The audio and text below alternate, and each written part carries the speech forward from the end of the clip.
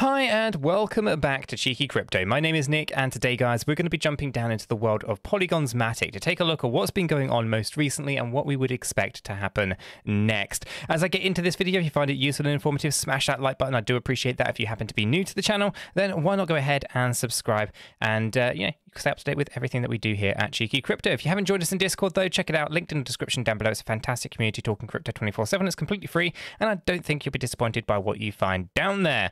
Right. Let's get into this. MATIC paired up with USDT on the hourly chart, and Binance is the data source.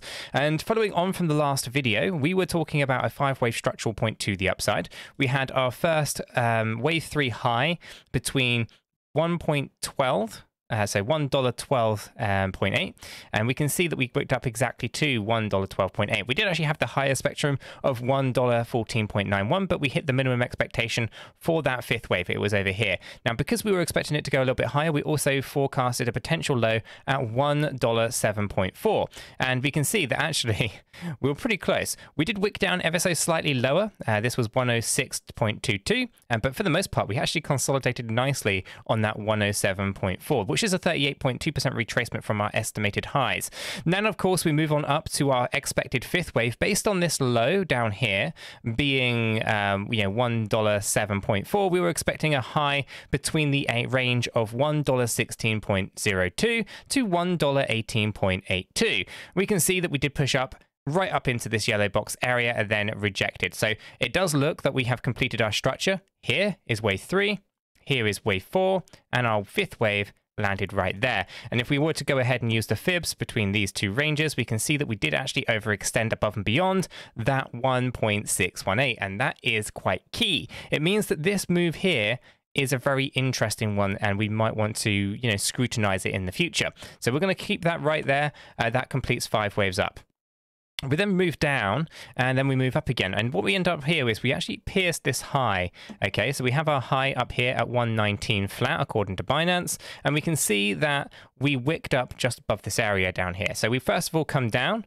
Okay, we hit this low, then moved up, and we went higher than the origin of this level. Now, most people would consider this an invalidation. However, I'm not such a simple man. And if we actually break this down a little bit deeper, we can actually maybe look at this as A, a running flat, or B, an irregular flat correction. This is actually one of those kind of corrections that comes down, peaks up above the origin level over here, and then comes down. A running flat would not go down lower than the A wave, but an irregular flat would. Okay, these are the two variables. Now, with that, your C wave can only ever be 5 waves. Okay, it cannot contain any a 3-wave structure. It would not be an irregular flat. So that means that if we are looking for a running flat or an irregular flat correction, we have to have 5 waves in our C wave. And we kind of see an interesting structure that doesn't really give us a clear-cut picture to say, yeah, that's definitely what that is, right? That's definitely 5 waves. I'm not seeing that. I am seeing potentially something here, and maybe it's just a bit too early to know, and that's why it might be an expanding flat or an irregular flat. And that's because if we really focus just up here, right, we have this initial draw pull to the downside, wave 2, wave 3, wave 4, come down for 5, right? And it might just be that actually that's a wave 3, and then we have a 4th and a 5th, and that creates our 5-wave structure. So let's go ahead and scrutinize this a little bit, right? In order for us to make this a 5-wave structure, we're going to have to make sure we have 5 waves here, which 1, 2, 3, 4, and 5 we do. Wave 2 is 3 waves, not a problem, it is. And then 1, 2, 3, 4, and 5 coming down here. But this has to be 1.618 times wave 1, so we'll go ahead and check that. So we'll just pull this up here, and yes, it is. It completes that structure. So straight off the bat here, we've got 5, 3, 5. We go up in 3.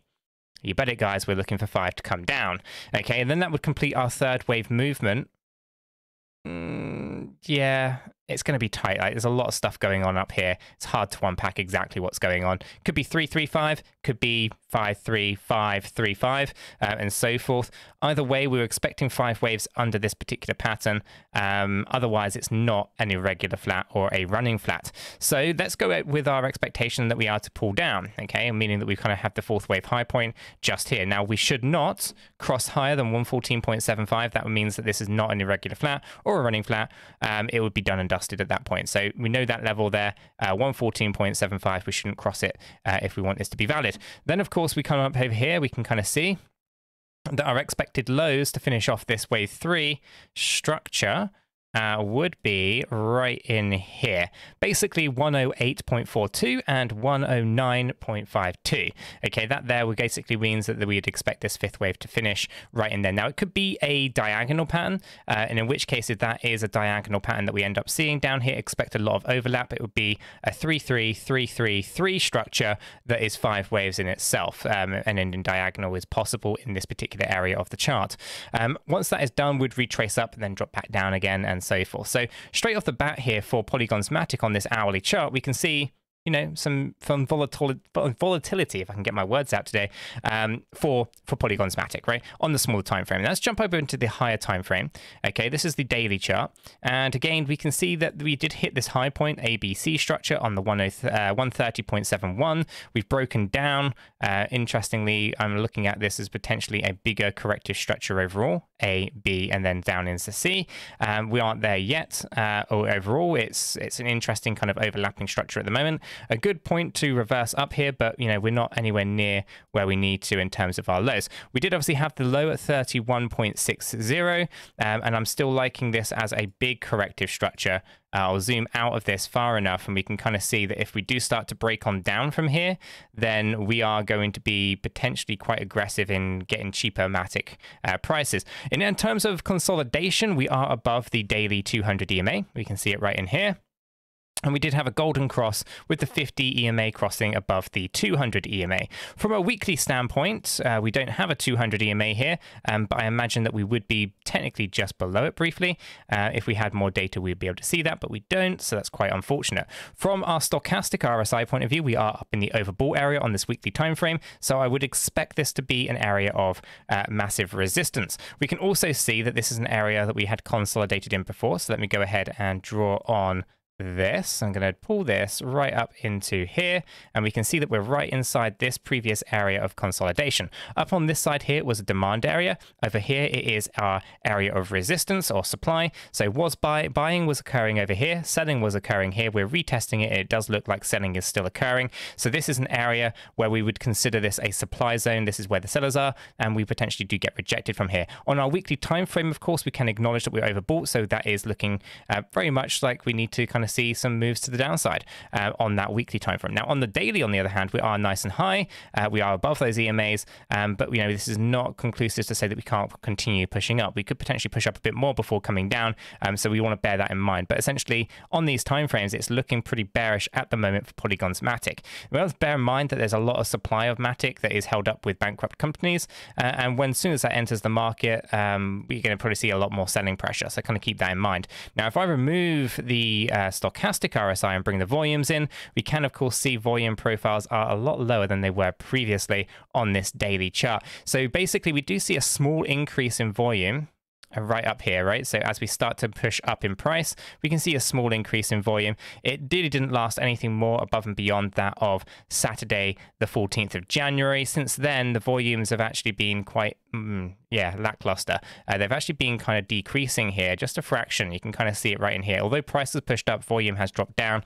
We should bear that in mind, and that is usually an indication that things are about to reverse on us. From an RSI point of view, we can of course acknowledge that we were nice and high here, but we failed to come up higher than we were on this side, so that's not too bad. That would actually be potentially a bullish divergence in there, right? So what we have is a higher high in price, but we have a lower high here on our RSI. So on the smaller time frame, that would look quite positive. And let me just go ahead and sense check a couple of things with this high up here.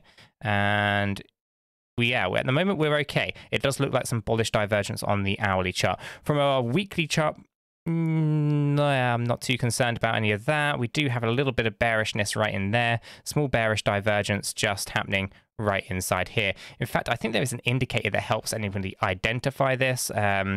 Divergence indicator, this one just here. So we can see that there was bearish divergence over there. We're not really looking at anything on that one. From our daily standpoint, if it ever loads, doesn't look like it's going to. It looks okay. Let me just come down into the smaller time frame, see if there's anything to be kind of nervous about here. Nothing being flagged to us immediately. So you can find this indicator if it helps you kind of spot those divergences. It's basically the divergence indicator in TradingView. You should be able to find that pretty easy. So yeah, my expectations, guys, are that we're probably going to have to come down, revisit this little low down here, which will be probably finding support on the 200 hourly EMA, and then we move up a little bit before maybe moving back down again. Do expect some volatility when it comes to Polygon's MATIC. If we do finish off an irregular flat correction down here, then we could end up with a nice move to the upside afterwards. So we'll keep that in the back of our heads as we start to think about the structures that are emerging here for MATIC. I'm going to leave the video there though, guys. If you have found it useful and informative, smash that like button. I do appreciate that. If you're new to the channel, then why not go ahead and subscribe, tap the bell, select all the notifications, and in doing so, you will be kept up to date with absolutely everything that we do here at Cheeky Crypto. And all that said, done out of the way, I hope everyone has a fantastic day, and I'll catch you all in the next one.